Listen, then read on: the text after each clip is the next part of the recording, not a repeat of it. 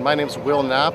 My name is Annie Arson, and this is an event that memorializes Merce Cunningham. It's his first anniversary of his death, and we were interested in having a very, very diverse group of choreographers look at the chant structures of events that he experimented with for most of his career.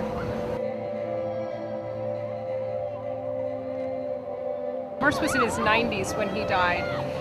We were really interested in learning about how a younger choreographer would respond to the ideas that he laid out and on through the generations. So we have someone in their 30s, 40s, 50s, 60s, 70s responding to the idea of his chant structures.